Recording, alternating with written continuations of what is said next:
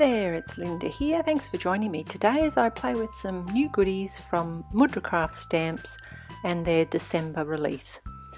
So I'm making two cards today, and first of all is a child's birthday card using the fun new Old Macdonald stamp set. So first of all, for this card I've laid down another new release item, which is this gorgeous floral splash stencil, and I'm inking it with two Distress Oxide colours, Twisted Citron and Peacock Feathers. So I'm trying to make it look like the grass and the sky, but with a pretty little pattern in the background, obviously. So just inking up, and then you can see when I remove the stencil the pretty pattern underneath. Now I'm using Copic markers today for my colouring, so I'm laying out all the images from the stamp set. I use all of them except for the windmill, I think. So stamping them all with Memento Tuxedo black ink, which is a good Copic friendly ink. And these are such beautiful fine lined images. They're really gorgeous and so sweet for children's birthday cards and tags. So just putting a nice amount of pressure on my MISTI so that I get a good clean image there. And starting off with Old Macdonald, colouring him in, I will list the Copic markers up above so you'll know what I've used each time. And I will not show you the colouring for every image, but I work the same way for each image. I start with my lightest Copic marker, then I add in the detail as I am here with the darkest, and then I get the medium tone and I blend out the dark shading that I added, and then I blend it all with the lighter colour again. So here I am with the lighter colour, which I used first, and just blending out the whole lot. So then I might go back in again and add a little bit more colour, and in this case I decide I want it a bit more dark around his tummy there. So I add a bit more detail with the darkest shade, a bit more with the medium shade, and then blend the two with my lightest shade. And I do that for each item that I am colouring. It's pretty much always the same, it works fairly well, and I get a nice blend that way, and it's not too hard. I don't have a lot of Copics, I have about 3 in the different colour families that I like, and so it works for me when I use those 3 colours in that way. So I'll let you enjoy the Copic colouring now, and I'll be back when it's time to move on to the next step.